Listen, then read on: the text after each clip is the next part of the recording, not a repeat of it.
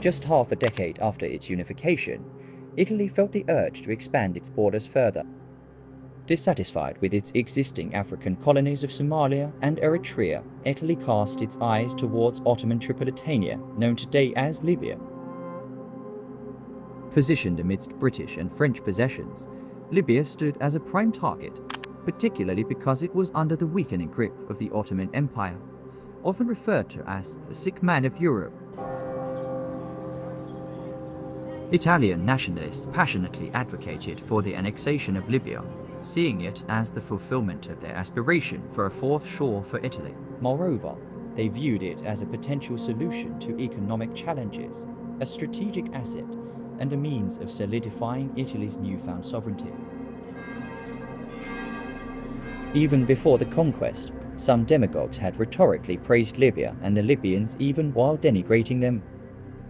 How dignified, good and interesting is the Libyan race. Who would have the courage to disturb these primitive people in their tranquil, pastoral life? Entering one of these tents, so many thoughts of the vainglory of civilization present themselves. Historically, Italy's gaze turned toward Libya as early as the 1890 Congress of Berlin, where its interest in the region became apparent. Over the following years, through diplomatic negotiations and talks, Italy managed to persuade the British and French to allow its entry into Libya without intervention from the major European powers.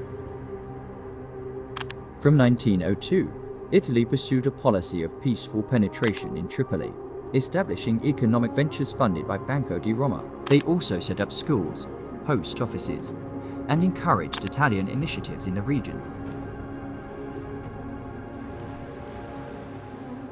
On September 23, 1911, the Italian ambassador in Istanbul delivered a diplomatic note to the Sublime Porte, alleging that Turkish officers in Tripoli were inciting the local population against Italians, endangering Italian lives. Istanbul responded that there was no immediate threat to Italians and asserted the Ottoman Empire's capability to maintain security within its territory. With the backing of the British and French governments, an Italian ultimatum reached the Ottoman government on September 28, 1911, to be accepted within 24 hours. It stated Italy's decision to expand her authority over Libya, otherwise she threatened to use force.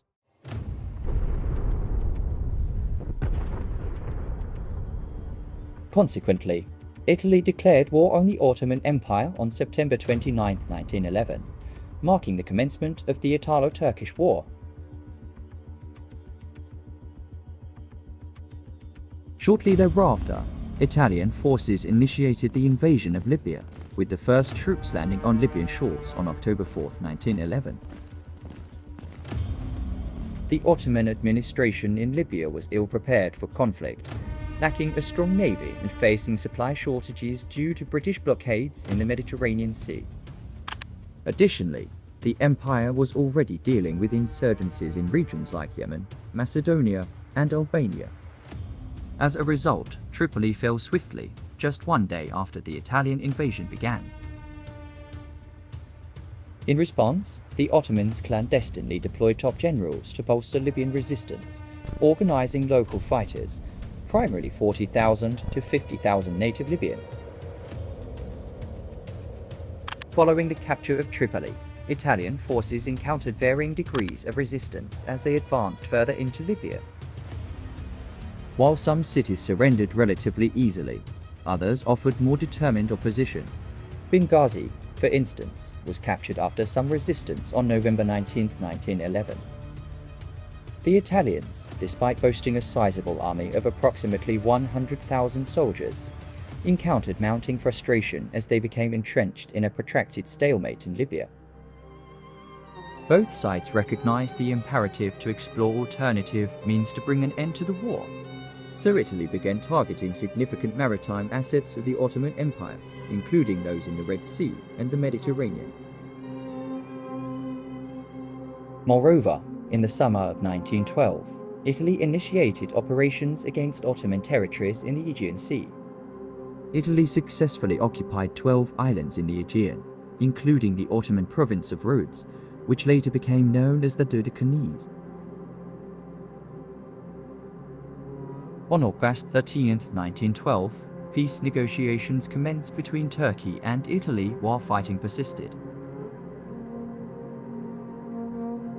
The outbreak of the Balkan War and the pressing need for Turkish officers and manpower in other theatres of war forced the Sublime Porte to accept Italy's terms. As a consequence, on October 18, 1912, a peace treaty known as the Treaty of Auchi was signed between Italy and the Ottoman Empire in Switzerland. According to the treaty, Tripoli was ceded to Italy with autonomous status, but Turkey was to act as the protector of the rights of the Muslims in the region. The Dodecanese Islands that were taken by the Italian were to be returned to the Ottoman Empire at the conclusion of the Balkan Wars.